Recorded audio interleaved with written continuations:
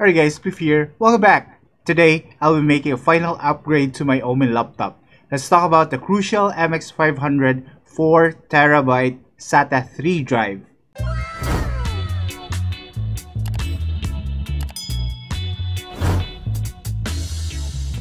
This video has long been overdue.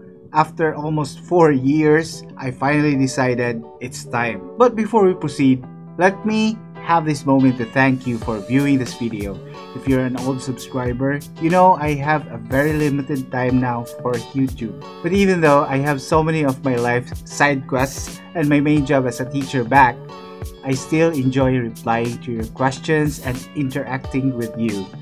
I miss you guys. So you can like and share to show your support. Subscribe if you still haven't yet. You can also hit the super thanks if you're feeling that generous. And you can also check out the timeline chapters to skip to the info that you need. Don't forget to comment down your questions in the comment section down below or click the cards above for more guides and tutorials. With that done, let's check out my new SSD, the MX500 4TB SATA 3 drive. Let's do this.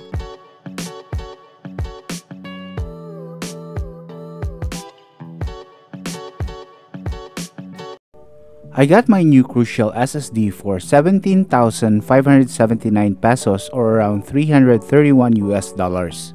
It was originally 18,499 pesos plus 80 peso shipping, but I got an amazing 1,000 peso discount for this deal. The package was very lightweight. I felt like I was scammed. Let's hope not.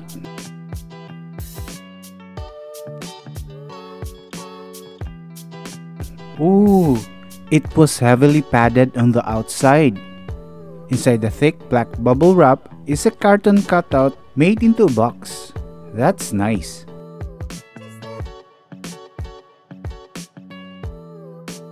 Inside the box is yet another black bubble wrap. I hope it ends here. My anxiety is building up.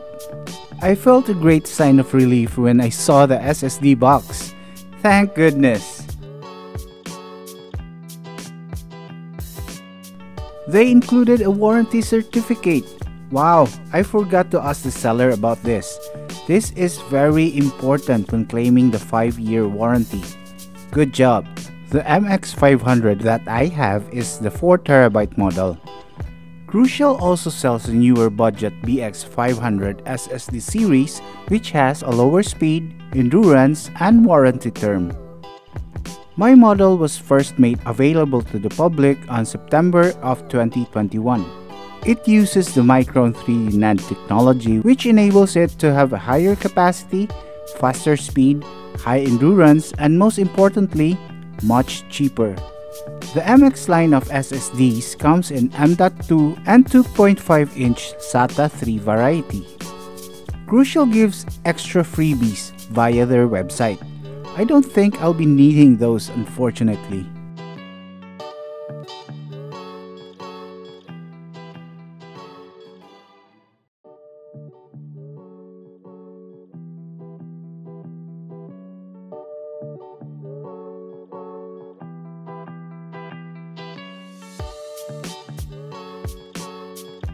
Inside, we have the manual, the 9.5mm adapter, finally, the MX500 SSD. Wow! Assembled in Mexico! That's a breath of fresh air from all the China gadgets that I have. The pins look good.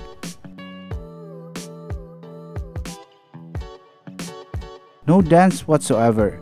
Physically, it looks good.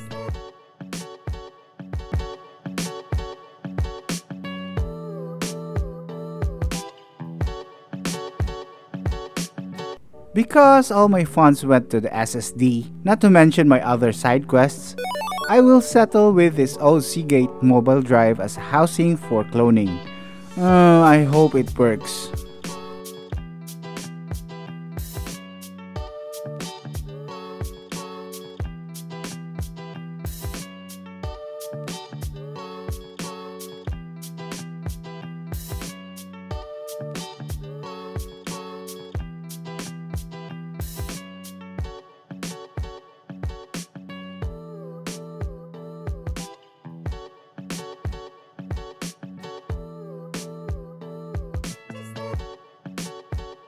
It did!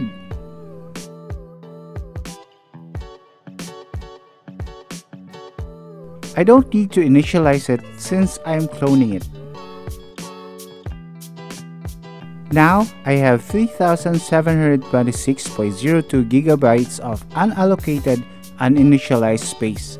For our software, I'll be using the free home edition of Macrium Reflect. Link in the description. First, we need to select the drive we wish to clone. Here, the HGSD drive with two partitions, the data and recovery drives. Click Clone this disk. We have our source disk. Next is to select the disk to clone to. It was detected as a 3.64 Seagate drive since I'm using the Seagate housing. I wanted to retain the two partitions, and I also wanted to expand the D data drive to get the full remaining size. To do this, uncheck the selector drive and drag the first partition to the destination drive. Next is to click Clone Partition Properties. Adjust the free space to the space of the remaining partition. Here, the recovery drive. It's 13.63 gigabytes.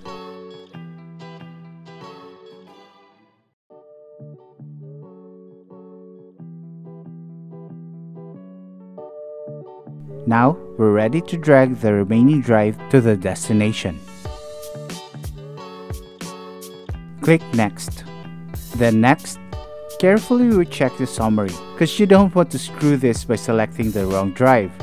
Click Finish, then click OK to save. Then wait, this will take time. I'll up the speed a bit.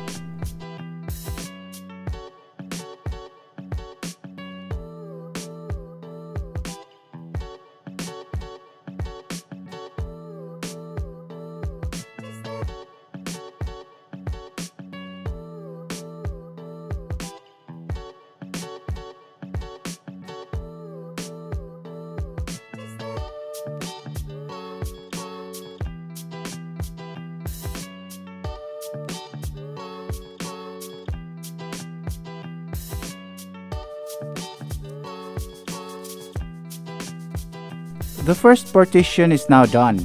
I got these corrupted files from my old drive. No use of them now.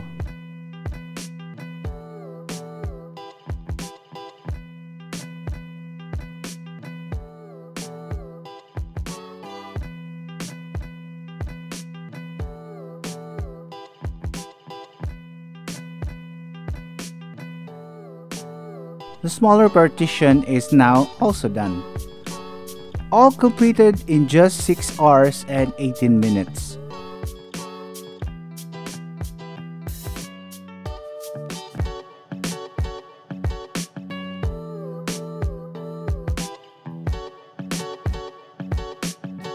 Time to replace my HDD with an SSD. First, remove all 8 screws securing the bottom cover.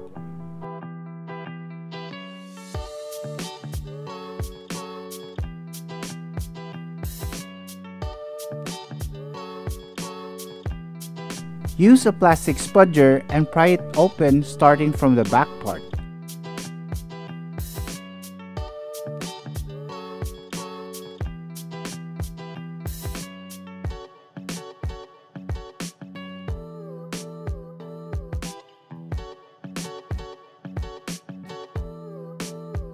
Remove the battery.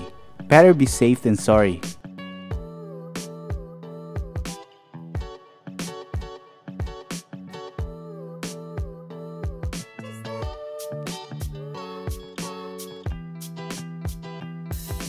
I'll be using a tweezer and a metal spudger for this. First, clear out the wire obstructing the flex cable.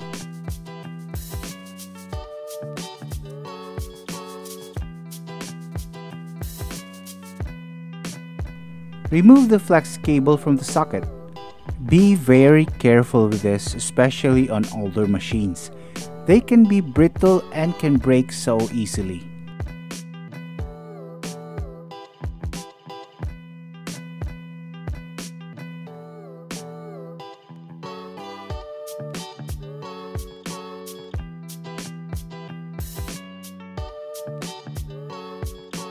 pry the top part of the drive.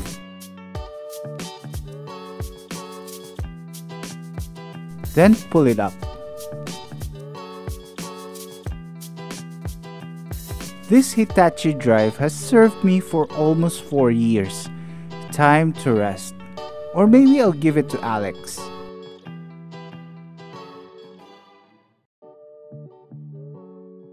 The side brackets has no screws. Just pull it off to remove it. It feels like rubberized, which I think serves as a shock absorber for the drive. The other one,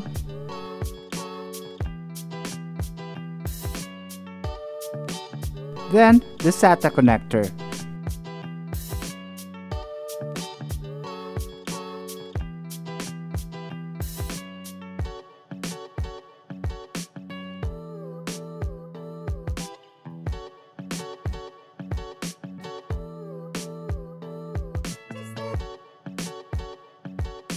Comparing the two drives, my new SSD is much thinner than the old one since it's only 7mm thick. I'll be using the 9.5mm adapter with this build.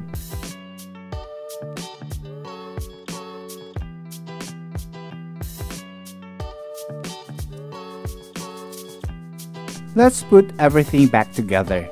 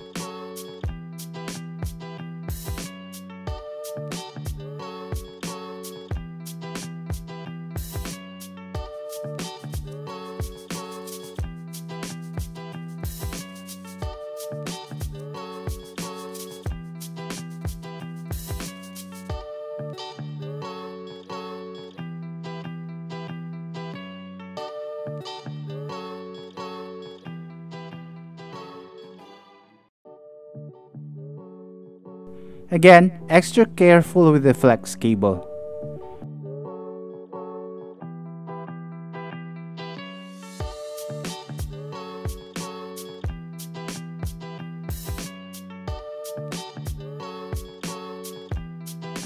My battery is kind of bulging already. Maybe I'll replace it soon. If it happens, it will be my third time. Never forget to test it first before screwing the cover. For me, I'll leave it to that, for I'll be repasting this month. Check the card above for the guide.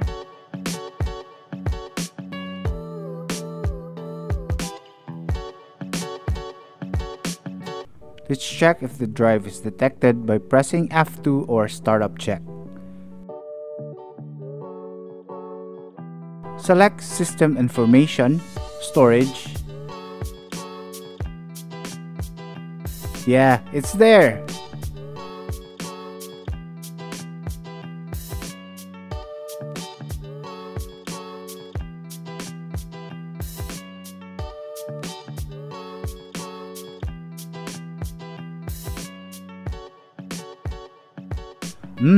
No error on Windows boot. Yeah, I'm not an early Windows 11 adopter, so bear with me.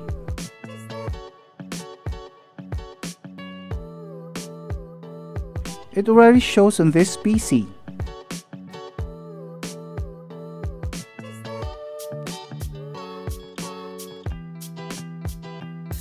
Also on disk management.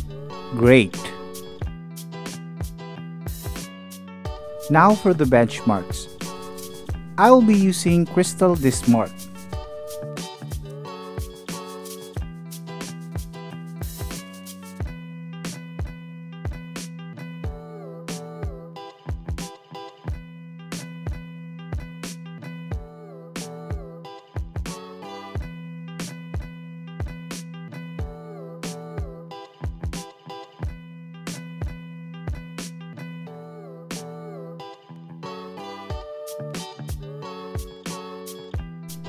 Compared to my old HDD, it's definitely a superb upgrade.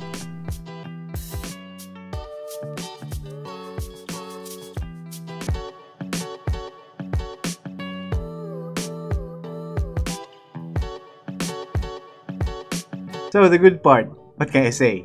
4TB space, Micron 3D NAND, SATA 3 speed, high endurance with 5 years of warranty. My simple life is more than complete. Now for the bad part. The only thing bad about this whole purchase is that this is the most expensive upgrade I have for my Omen. If it's not for my mid-year bonus and my sister's help, then chew my yaks and gladdies. My poor soul would have to save for another year for this. Even though my first choice was the Samsung Evo series, the price was too much for me, and its 4TB version during that time I looked for an SSD was very rare. Other known brands like Western Digital, Seagate, Kingston, SanDisk, etc. have the same problem. No 4TB available, or it's very expensive. The crucial MX500 series was also one of my options, but because I couldn't find any 4TB model and the specs are lower than the MX series, especially the lesser 3-year warranty it has, only solidified my decision for this purchase. Finally did it. My last upgrade. And that's my take on the crucial MX500 4TB SATA 3 drive. Like, share, and subscribe for more, and see you in the next one. Keep safe. Jabez.